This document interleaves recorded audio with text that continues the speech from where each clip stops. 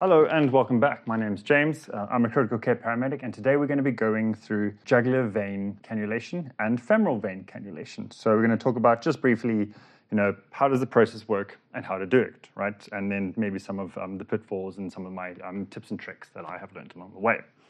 So femoral is obviously very seldom. External jugular is very effective. The research is iffy. It says that it's got quite a high failure rate. But that is mainly because, in my opinion, due to the platysma. So the skin around your neck is a very different kind of skin. It's very stretchy, not like the skin on our hands, right? So that's kind of part of the challenges. So how do we do a external jug? So we obviously need a big cannula. We're not going to go with anything smaller than a 16 gauge, right? Because we've got a big vein, we need to put in a big cannula. I'm just going to be putting it here just so you guys can see what I have here. Something to clean. And we have a cannula. We don't really need a whole lot more at this point, right? I'm not going to, tie it down and all that stuff, but then again, why not? So how does this work? So the patient needs to be lying down, or at least in a semi-Fowler's, because sometimes the jugular vein can just be collapsed. If we look at the anatomy, it is running right there by the skin. But if you lie the patient down, it should be visible. If it's still not visible, you can actually raise their legs up, or just raise them up slightly, which actually causes the jugular vein to then also distend. You can also push into the liver. Sometimes that can also bring the jugular vein up if you are very, very desperate. These are just some of the tricks that I have learned. So what's the process? So because the jugular vein is bringing blood back into the heart in that direction, that's the direction that our IV cannula goes. So my hands are clean, got my gloves on. Patient is cooperative or unconscious, right? You can't do this on someone who is having a argy-bargy with you because you're right there by their neck. What you do is you lie them down and you turn their head away from the side you want to put. So this patient has got their head turned to their right, and you can actually lay your arm gently on the side of their head to actually give you some stability in your arm. So, like always, we need to be as clean as we can. We're going to clean the site, make sure that's clean. Our gloves are on, got this ready, and we have got our tie-down ready. So what are we doing? So it's very clear where the vein is. It's very big. It's very obvious. But the challenge is, like I said, is that the platysma, the skin around the neck, is very loose. So the trick here is that what you can do is that you can take the plastic that comes off the needle and you can actually apply it into the skin below the vein, right? So just above the collarbone.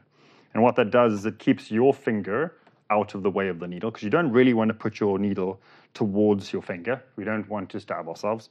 But if you just have a slight piece of plastic or something else in front of your finger, it can really help.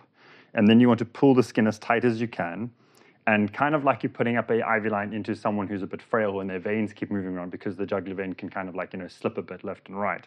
If you go into the skin just next to the jugular, and you're going to then have to just push through the skin slowly because, like I said, it stretches, you're going to feel this give, and it's going to give away, and the back of the needle is going to fill up with blood.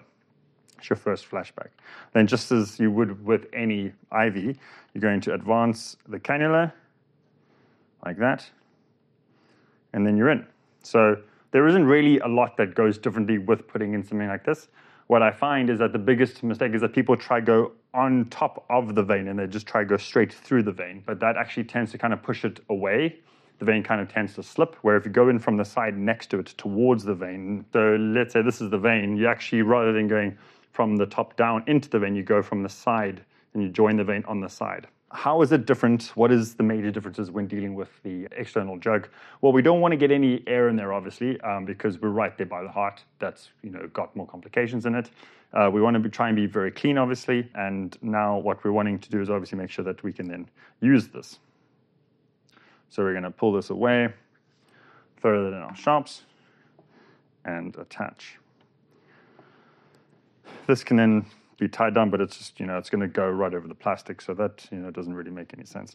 But other than that, there isn't a whole lot to it. Like I said, the biggest things that I can encourage you to do is that you lie the patient flat, raise up their legs a little bit, turn their head away from you so that the jugular vein is showing. You can raise their feet, apply some pressure to the bottom by just above the collarbone where the vein runs, It comes up, don't go on top of the vein, go next to the vein. Make sure you don't get any air in there because obviously we're very close to the heart. The only other thing that you might actually want to look out for is that if you have a lot of pressure coming out of this. So if you do this and you hook up a bag of saline and suddenly the blood is traveling the other way up into your bag of saline and it's pulsating, that tells us that we're in the artery, not in the vein. I would be very careful with that, right? Pull it out very carefully and apply pressure onto that for about a minute or two, because that means that you are in the artery, not the vein, which is possible. So yeah, so that is your external jug. So let's set up for the femoral.